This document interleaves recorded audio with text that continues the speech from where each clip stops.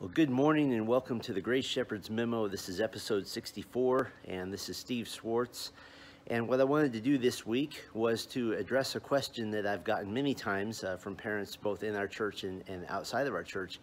And that is just the basic question of what do you do to raise godly teenagers? From the time your kids are little, you don't imagine that they're going to become bigger and have minds and think for themselves, and all of a sudden you blink and you've got a couple of teenagers in your house, and sometimes we're not prepared for that. And so what I've done is compiled a little list of things that I found helpful both in my own home and in counseling with others.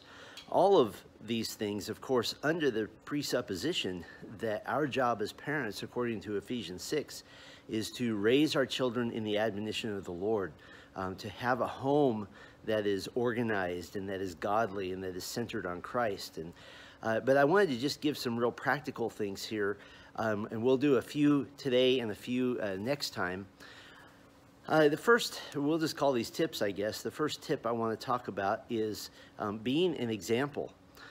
And this is really at the core of raising teenagers, because at this point, they are watching your life very carefully.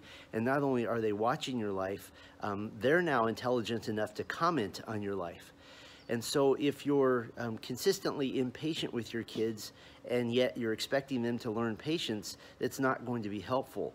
If you are using various manipulations, such as being overly controlling or raising your voice, yelling, they're going to see the hypocrisy for what it is. And so that won't work. And so the great thing about teenagers is it really makes you examine your own life and live in a way that is a way you want them to emulate and you want them to copy. Another example, or another tip rather, we'll call this one relationship versus rules. With relationship versus rules, it doesn't mean you don't have rules in your house. It just means that it doesn't help your teens to treat them like they're 5 years old, to give them the same rigidity of rules.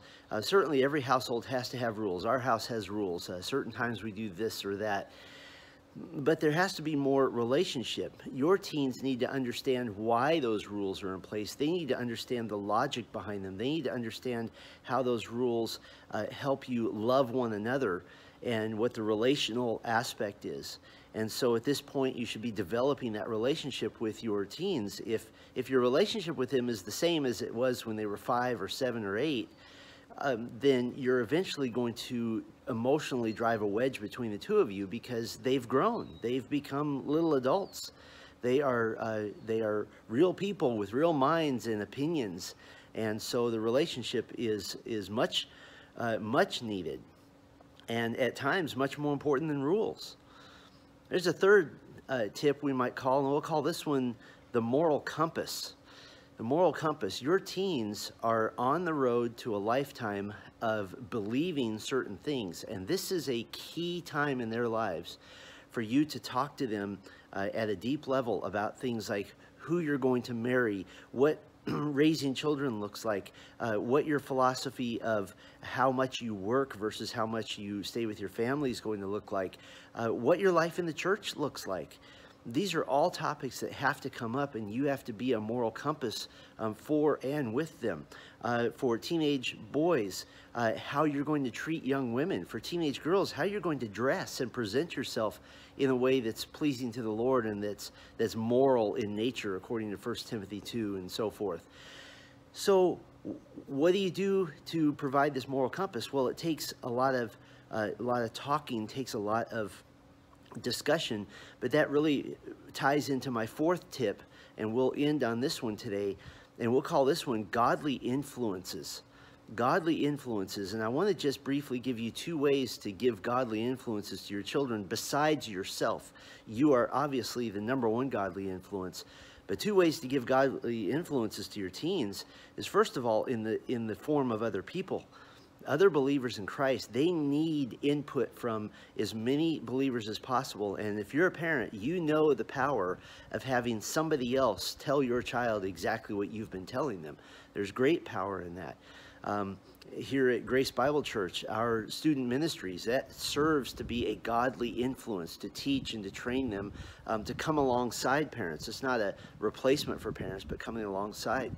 Encourage your teens to be mentored, and to have someone who's discipling them. And you don't have to be the sole influence. Find somebody that you trust to help with that. And then a second way to be a godly influence, this is something we've done in our home for years, and we've really benefited from this. This was taught to us. It's not original to us at all in the Swartz home. But that second godly influence is books. Your teens ought to be reading books. And you might say, well, my teen is busy in school. Well, they need to be busy about the business of learning how to live a godly life, and so they need to read books. They need to read godly books. You should have a shelf full of them that your kids are working through systematically, and you assign them a chapter a week or however you want to do it. In our home, we've even had them write about each chapter to know, so that we know and understand that they are taking in this information. And so godly influences other people and have them read books. So with that, we'll do 3 or 4 more tips the next time around. Lord bless you as you attempt to raise kids in the admonition of the Lord, and we'll see you on the next episode of the Grace Shepherd's Memo.